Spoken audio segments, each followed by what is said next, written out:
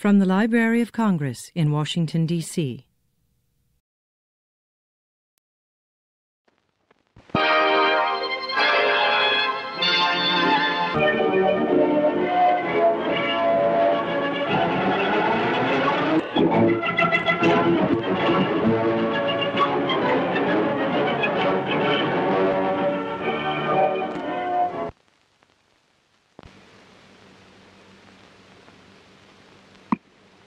Big Ed Rommel, veteran hurler of the pennant-winning Philadelphia Athletics, begins the first lesson in how to pitch.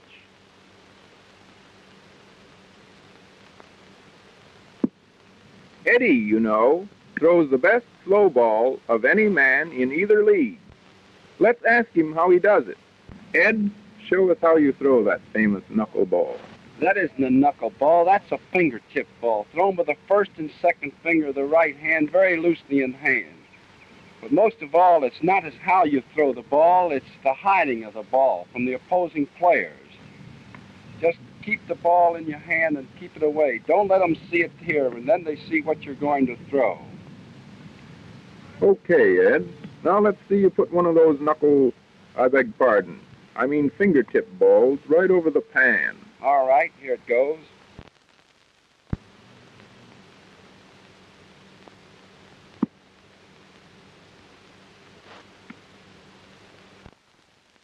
Here it comes. Once again, Ed, slow motion this time.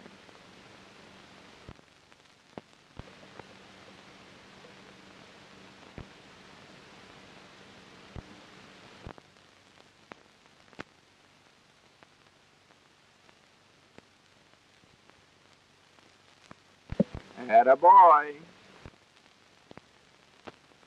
Leroy Mahaffey. They tell me that Roy gave up bricklaying in South Carolina to lay horsehide over the corners for Mr. Mack and Company. Mahaffey has a fast breaking curve that's worth learning something about. Maybe he'll show us how he does it. Show the boys how you hold the ball to throw that big curve of yours. Well, I grip it with those two fingers real tight and let it go off with that fourth finger, like that. You want me to show you one? Yes, Roy, but wait a minute. Let's get down there back of Mickey Cochrane and watch it come over the plate. Did you see that curve? Come on, Roy. Now, we want to see that fast breaking curve come right over the pan in slow motion.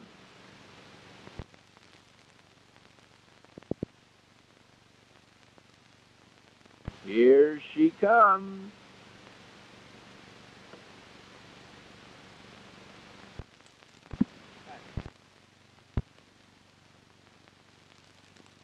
Rube Walberg, the raw-boned port cider from the state of Washington, whose powerful frame contributed plenty of victories for the A's last year. Take a look at the way the Rube holds that ball. There's a tip for you fellows who want to learn how to pitch. But first, get yourself a big paw like the Rube. Here we are, right back of the plate. Hope Mickey Cochrane doesn't mind having us looking over his shoulder while he works. Lefty Grove, old lean lightning himself, the Maryland. Let's go over and take a look at Lefty's big fist and see how he holds the old pill when he throws his famous cannonball.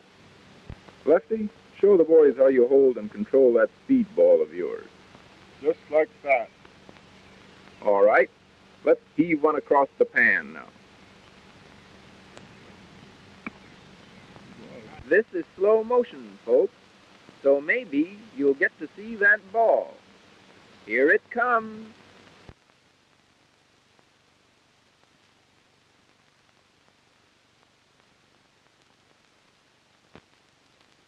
He's pulled the trigger. Zingo! Boy, that's pitching. And I don't mean hay or horseshoes.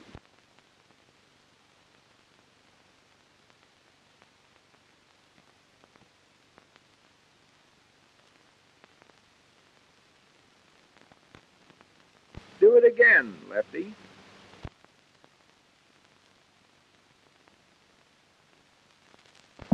And that, ladies and gentlemen, ends the lesson for today. Folks, the gentleman with his head in the bird cage is none other than our old friend Mickey Cochrane, the spark plug of the team.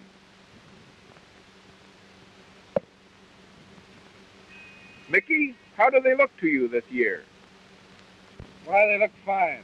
All our veteran pitchers look just as good as ever. Groves looks to be just as fast. Walberg looks fine, and so does Mahaffey. Now, we look for quite a lot of pitching out of this young fellow Bowman. Altogether, I think we'll get just as good pitching this year as we got last, and that ought to be enough to win for.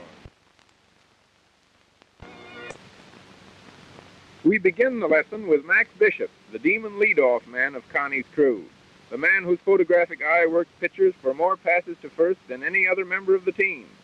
When Max can't coax his way to first, he's very likely to pull a sharp single to right. Let's see how he does it.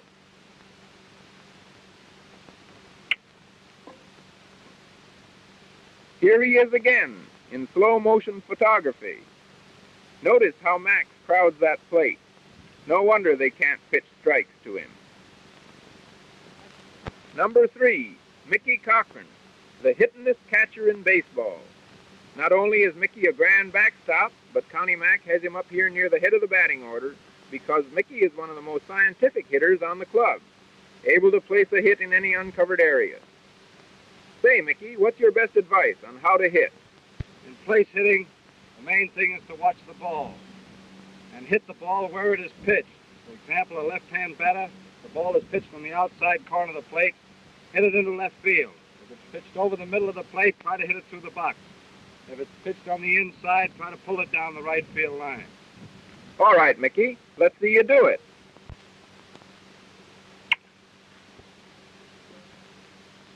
And now, Mickey Cochrane gives you the same demonstration with the action 8 times slower than normal speed.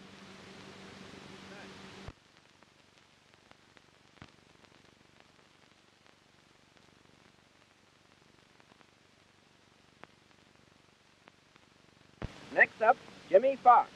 We'll now see and hear the husky boy from the Eastern Shore, the lad who pokes him over the left field pavilion. Jimmy is never content just to knock a ball into the bleachers. He slams it clean out of the park. Wow, what a hit! Hey, Jimmy, come back here, will you? We want to learn how to do that ourselves. Tell the folks how you do it, Jimmy. How do you get that distance? Well, I use a fairly heavy bat. Grip it well down on the end. The main thing in getting distance, I think, is not how hard you swing, but in timing the ball. You want it timed so that you get all your weight and swing right together when you hit, like this. That's fine, Jimmy. Thank you. Now the same lesson again in slow motion.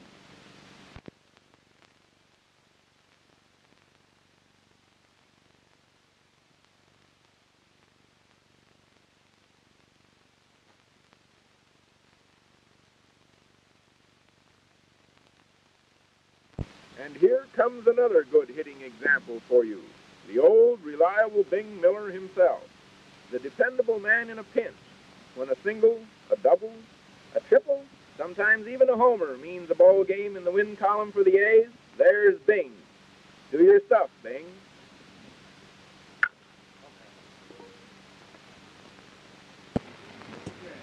Folks, you're watching a ball game between the Philadelphia Athletics and the Philadelphia Athletics. These fellows, pennant-winning champions of the diamond, are so nutty about baseball that they even choose up sides and play against each other if there's no regular game scheduled. There's Bing Miller on first base. Watch him now. I think he's going to steal second. That's Bing's specialty, you know. There he goes. Oh boy, what a base runner. Here comes another well-known play. The fans will recognize this one, all right. Williams to Bishop to Fox. You've heard that before. The famous double play combination that spells goose eggs for the A's opponent. Watch it now. It looks like they're all set to pull one of those fast ones. He hit it, and Dib Williams scoops it up. He fires to Bishop. The man is out. Bishop to Fox. The man is out. What a ball team. What a ball team. Still playing the game. Dine is pitching.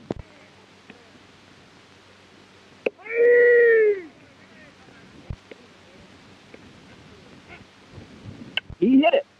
A long, high fly to, well. Introducing Connie Mack, the grand old man of baseball, winner of 9 American League pennants and 5 World Series championships, leader of the Philadelphia Athletics. Mr. Mack, how do the Athletics impress you as the season begins? It reminds me as being better than they were last year due to the fact that such players as Fox and Cochrane seem to be in better physical condition. And I see no reason why our boys shouldn't be stronger this coming year than they were last year. Upon what one main condition would you say that the team's success depends this year? The team's success will depend a great deal upon the spirit that the boys put in their work.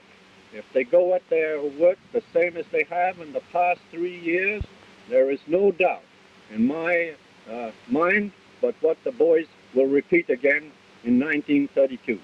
That's fine. What rules would you give, Mr. Mack, for young boys who wish to make a success in baseball? First, I would say that these boys should attend high school, also college, if possible. It is necessary to have an education in order to be a smart baseball player. They also must have the love for the game, and the boy who does not have the love for the game should not attempt to play it. Next up, Big Jim Elliott, the man who won 19 ball games for the Phils last year. Take a look at Jim's big form. That's the way to hold the ball when you want to throw a hard, high one. Fast ball that rips across the batter's chest. And when Jim Elliott throws it, try and hit it.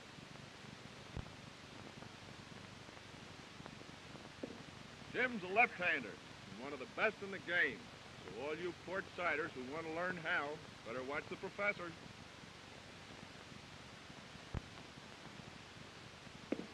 Come on, Jim. Uncork one of those great big curved balls.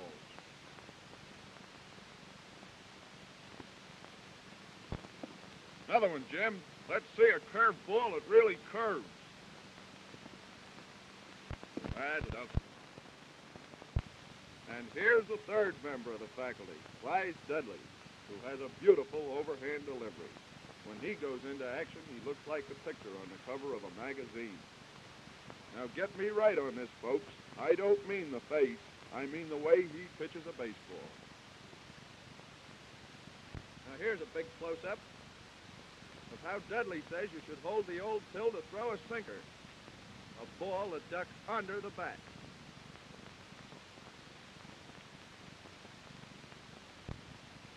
Now here's the lad himself. Now watch that delivery, just like an artist would paint it.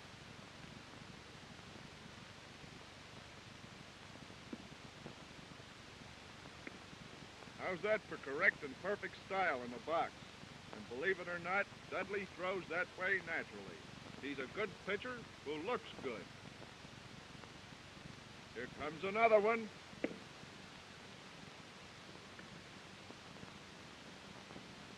Just like a movie star in a baseball pen.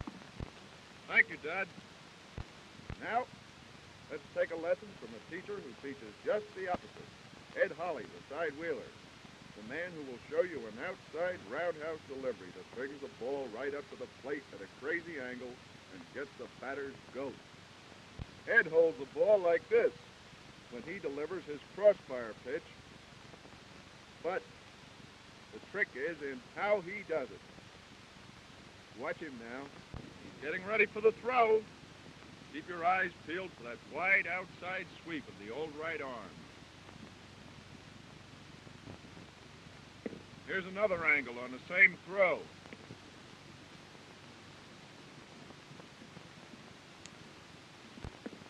Out and around and right across the pan. That's how Ed says you should learn to do it. Let's have another one, Ed. Boy, you've got to be a contortionist to learn that one.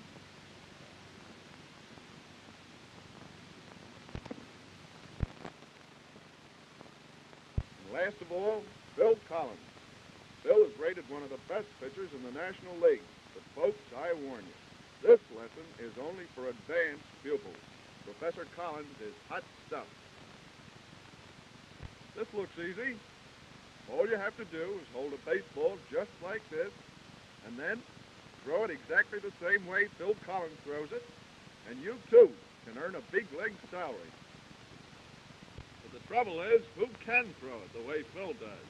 Just watch him now and see if you can imitate this one. Did you see that? Fidgety Phil. That's what they call him, Fidgety Phil.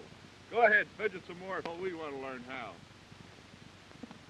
Maybe we'll do better down here behind the catcher's right ear.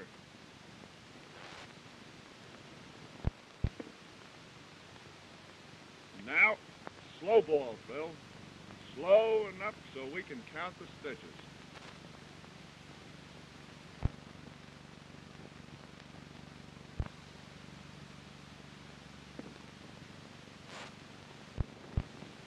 Another one, and that will end the lesson. And then we'll all go behind the barn and practice fidgeting.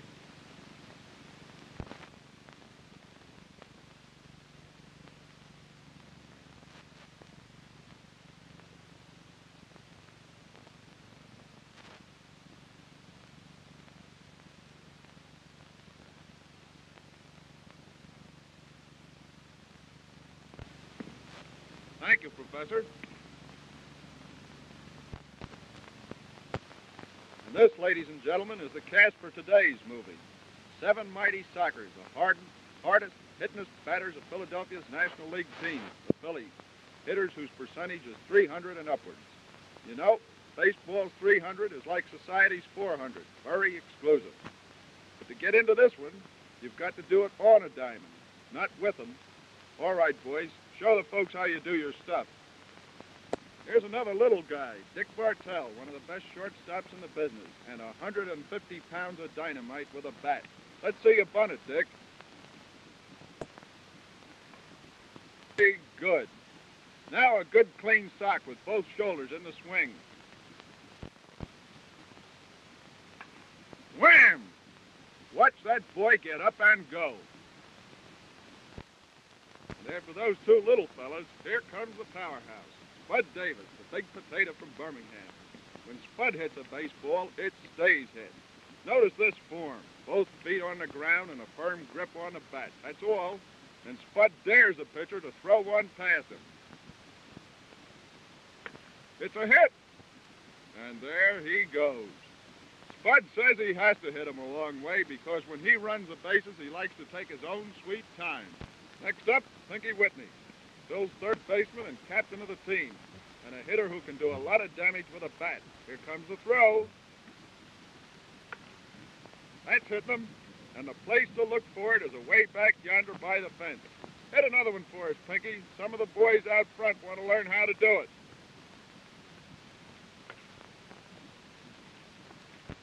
Next up, Don Hurst, who does his hitting from the left side of the plate. Every right field fence in the league knows what it feels like to stop one of Don's drives. Sometimes the wall ducks, and then it's a home run. Here comes the throw. Atta boy. Next and last man up, Chuck Klein, one of the greatest of them all. The lad who led the league in home runs last season. Hit one for us, Chuck. Great thing about Chuck is he can hit practically anything that's pitched at him. They all look alike to his big stick. Watch him do business with a few bad ones that a lot of good hitters wouldn't go near with their bats. High one.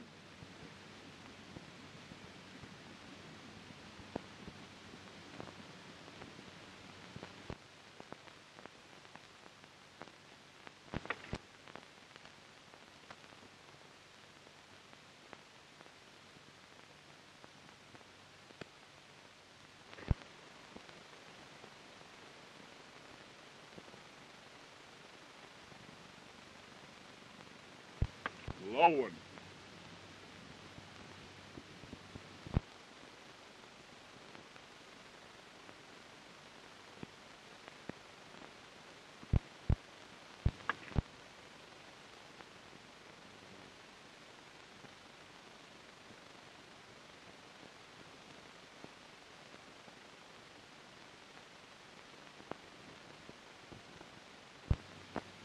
That was wide.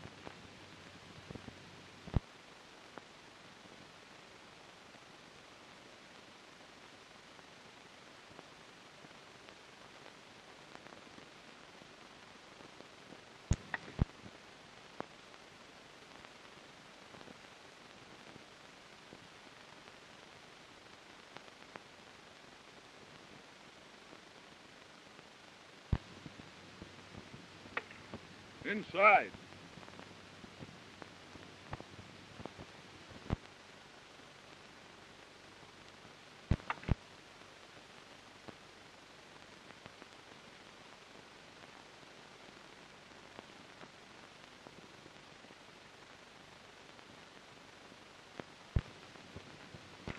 Chuck can make home runs out of all of them.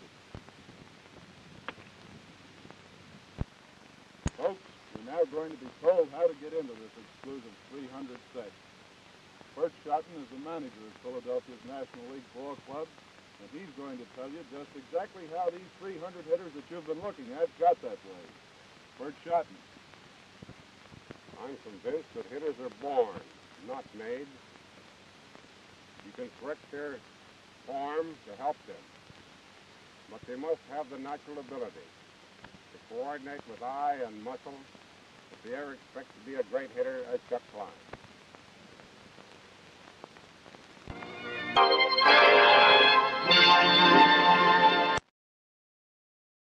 This has been a presentation of the Library of Congress. Visit us at loc.gov.